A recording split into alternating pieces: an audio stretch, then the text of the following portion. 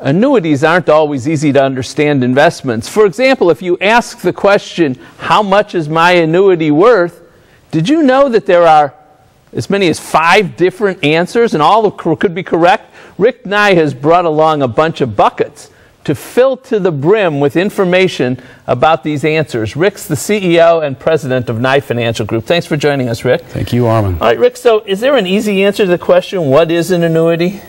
Well, a dictionary would define an annuity as a series of periodic payments over the life of an annuitant, joint life of an annuitant, or a period certain. But that's the simplified answer. It gets complicated when we start to talk about deferred annuities. All right, so to help us understand the different values, you've brought a bucket brigade with you. Absolutely. To talk at least about how we can determine value. So to start us off at bucket number 1. Well, you know, I've found with my clients to simplify things, we've got interchangeable parts, we've got different values for annuities, and bucket number 1 is our contract value, and that's simply stated, what is my annuity worth without consideration of surrender charges. Right, and all these buckets are just loaded with money. Okay, so go to now bucket number 2. Well, bucket number 2 is cash surrender value, and that would be your contract value less your surrender charge, if any. All right. Bucket number 3. Your income benefit base value is a value that works independently of the interest that is credited to your contract.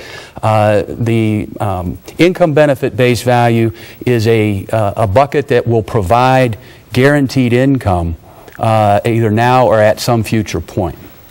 And is that number based on the amount that you put into the annuity and what it's grown to? Yes, originally it is the income benefit base value and the contract value at day 1 is the same. I see. But that income benefit base value may be applied a different interest rate. Some today have 6 to 7% interest guaranteed on that income benefit base value. If it's that high an interest rate, then the income-based value bucket will be higher than the contract value. There you go. All right, I'm learning. It takes a while for me. You're catching it. Bucket 4. Bucket 4 is death benefit value, and that simply stated is what your beneficiaries are going to receive at your death without consideration of taxes.